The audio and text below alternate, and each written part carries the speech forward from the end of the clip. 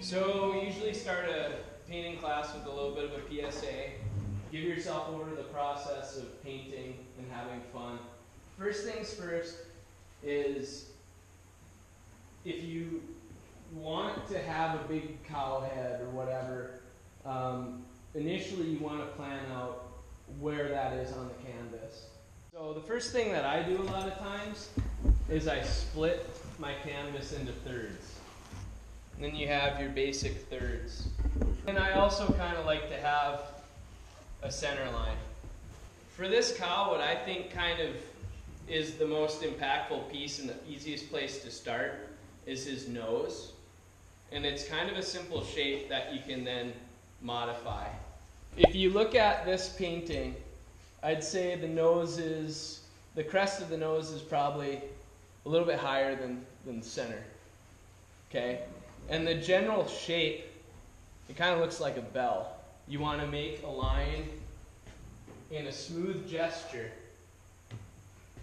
So if I have my center of canvas, I'm a little bit above, I'm going to come out and down and make that side of the bell, and then I'll come from the top and down. And there's the basic nose shape. So if you can see here, at the top, there's kind of a flat, and then what looks like a little bit of a hollow 45 here, over to the side. And over to the side, it kind of gives him his ridge on his snout. So, I'm going to come here and kind of flatten this out, and then come about 45 like this, and then straighten and around. So I'm adding just a little bit more contour. Oops.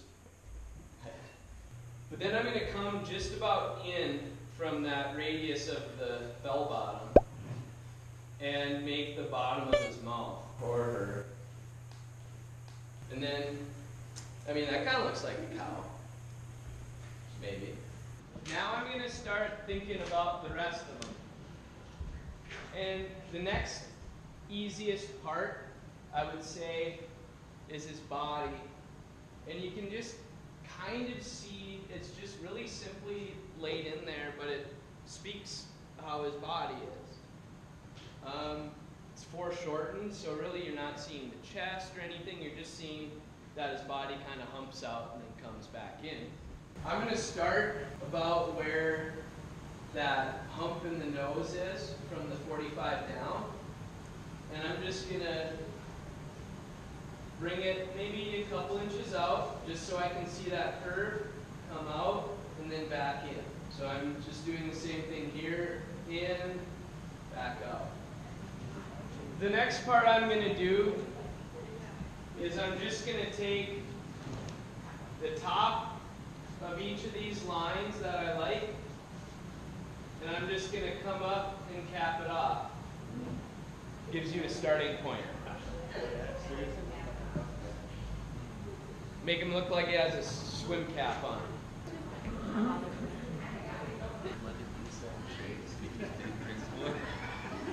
So the next thing I'm going to do, I'm going to put the ears about where they need to go. So from where I started that line to come up, the ear just kind of comes out of there. So if you make a line out on either side, and then mine kind of comes off the canvas, so then I'm going to bring it down like this, out and up. So his ear's kind of a two-part deal. I came down to give him that piece of the ear that flaps out, and then kind of the head connector piece. I don't know anatomy. And so the next part I'm going to do is you just kind of got like a little, in my painting at least, he's got a little flat ridge up here. And then it kind of dives in. Like 45 is kind of like if he did by his nose. Give him that little colic. So there's that flat piece. There it's going to where the horn connects, and then it's coming over the ear. And this is all just a guide. I mean, we're painting, so painting is about layers, and you can always fudge and move things around. And I'm just going to give them some little horns. All right. And now just a couple more little details. I'll go from the horn and then just kind of dive in on either side. And mine has kind of an angry brow, I guess. And then you put that eye right underneath that brow.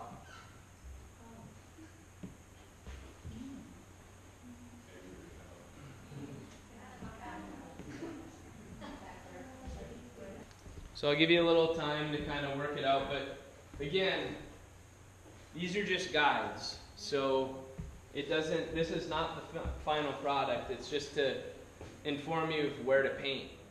Alright, so I'm getting my biggest brush, which is a little bit overkill, but that's fine. And I'm going to make my background color. So as you can see, blue's kind of the popular color on those paintings, but you could do red, you could do purple, fully up to you. I'm going to do a light blue. The big thing when mixing paint is loading your brush up with water. For every dip into the paint, I dip into the water.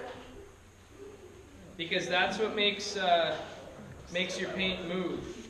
I'm making a light blue. And the most simple principle about mixing colors is that the one with the most pigment is the most powerful. So if you want to have a light color, definitely start with the white and then just ease in a little bit of that other color. Otherwise, you're going to come up with a plate of paint by the time you have that light enough color you like.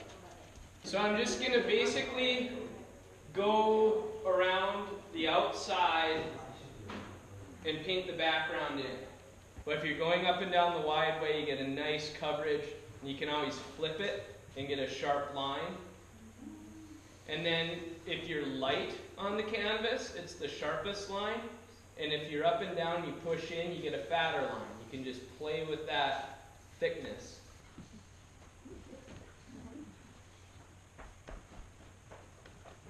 The biggest thing about paintbrush selection is just, how much are you looking to cover? You end up using them very similarly.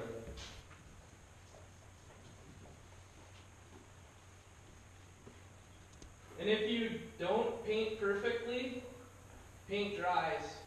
One other thing that I think is a misconception among a lot of people is that when you're mixing paint colors, the way you make it lighter is to add white or a complementary color like yellow. If I was to add yellow to blue, that kind of brighten it up. But you don't want to make colors darker by adding black.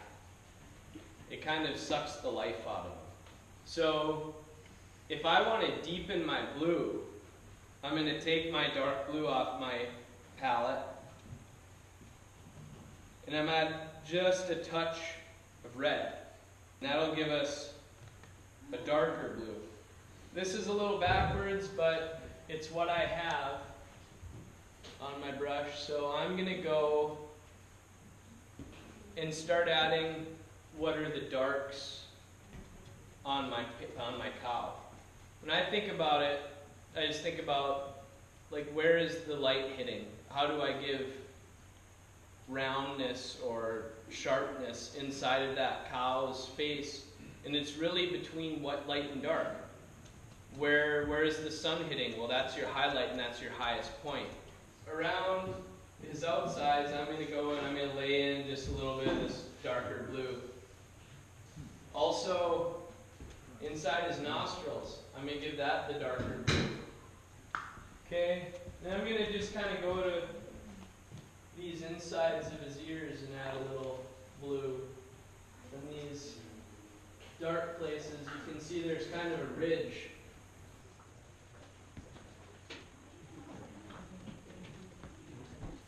The thing that I have to worry about a lot when I'm painting is being patient. Like, I want it to look nice right away. And the thing about painting is it's just one step after another. And as you're thinking, or as you're painting, think a little bit about what your primary color you want to have is. Like, I just put the shadows in, so then now what we're going to do is we're going to put that color that kind of takes up the bulk of the cow. So I'm going to go to a red. I'm just going to come in close to that blue.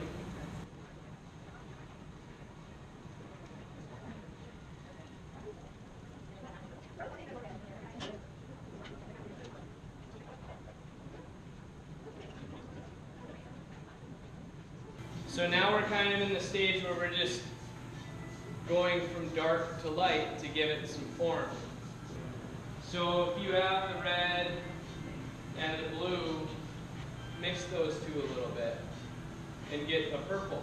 If you want to have the red get a little bit lighter, you can either go to pink or to orange.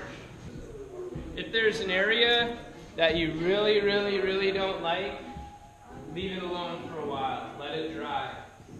There's a way of painting that gets kind of a nice texture and look.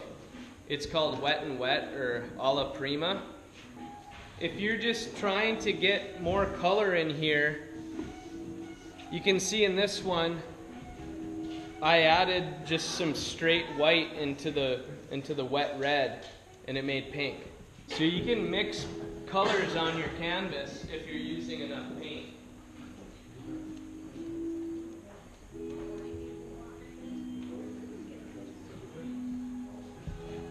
So I'm going to make an orangey or red and throw some of that in there to kind of lighten up.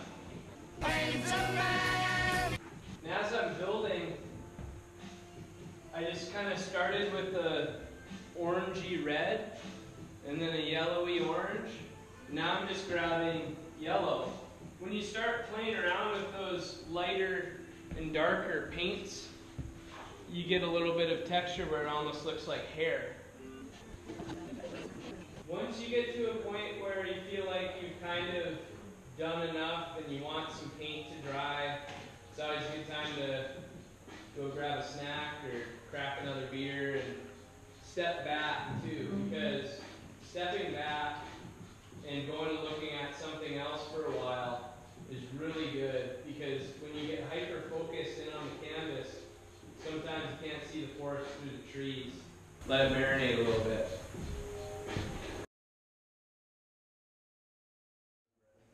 Alright, so I'm going to work on the nose a little bit. And I'm going to start with some watered down white.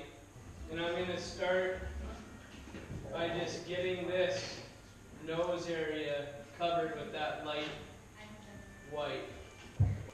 Once I get that covered, then I'm just going to grab some straight blue. I'm going to start at the top and just work my way down. Pick up that white, wash out my brush, load up with some white, and then bring the white up a little bit. Then I'm just going to give them a little bit of a line in here.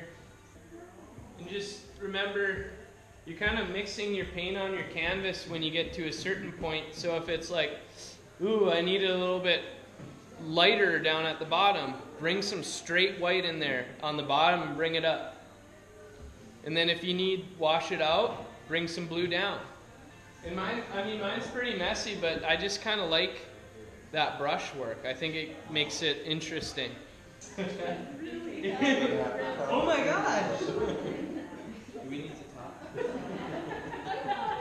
I feel like your inner voice is having this. That's you start playing around with those lighter and darker paints, you get a little bit of texture where it almost looks like hair. And I'm just going to wash my brush out a little bit and give it a hint of blue on the underside because blue is shadow.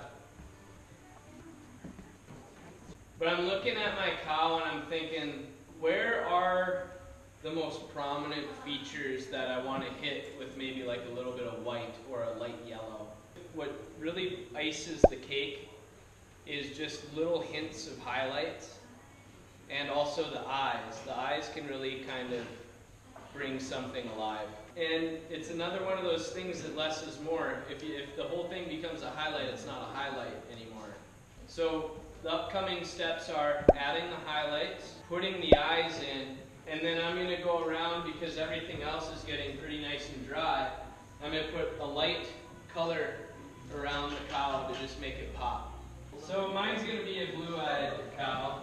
So I'm going to make a little circle, a circle about half size as big as the eye I want to have. I'm going to go around the outside of the cow with a highlight color. And then that just pops them a little bit.